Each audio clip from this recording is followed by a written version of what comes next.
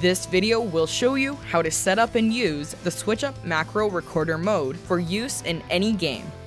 The macro recorder can be used to record and play back a simple sequence of button presses and analog stick movements.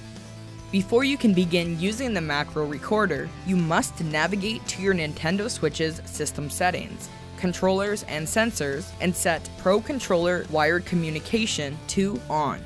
Then refer to our SwitchUp YouTube channel and pair a controller directly to the SwitchUp device. If you do not perform this step, you will be unable to switch to the macro recorder mode. Tap the Mode Select button until the SwitchUp displays purple and orange LEDs. The player LEDs will also display as shown. You are now in macro recorder mode. For simplicity, we will only be mentioning buttons for Switch controllers, but you can find the equivalent buttons for other controllers in the controller conversion table here. Hold minus until you feel a rumble and the Mode Select LED changes to white to enter menu mode. Tap the button on your controller that you would like the macro recorder to use. The default is plus, but try to pick a button that is non-essential to gameplay. Tap the same button again to cycle between the following macro recording modes. This will be indicated by the player LEDs as shown. Hold macro repeat is 1 LED. Tap macro repeat is 2 LEDs. Hold macro loop is 3 LEDs. Tap macro loop is 4 LEDs. Macro repeat is designed to record and playback a sequence. Macro loop is designed to record and then play back a sequence on a loop. Then it is a case of whether you want to hold or tap the macro button for recording and playback. We will be demonstrating hold macro repeat.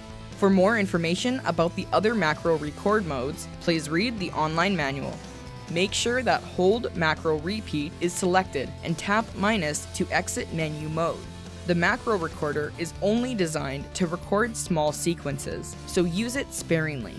If you have not yet recorded a macro, you will need to hold the macro button until you feel a light rumble. Press buttons or move the analog stick to perform the action that you want to be able to play back. Note that the macro button is not recordable. Tap the macro button to finish recording with a light rumble, otherwise it stops when it runs out of space. Macro repeat removes any time after the last button or stick movement, whereas macro loop retains it to be used in the playback loop.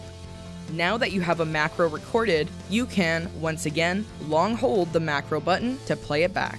If you quickly tap and release the macro button, it will be outputted as a regular button press.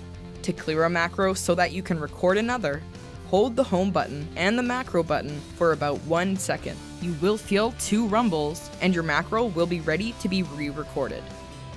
And that's how you use the SwitchUp Macro Recorder mode. If you enjoyed this video or found it to be helpful, drop us a like, subscribe, and hit that bell to stay tuned to SwitchUp.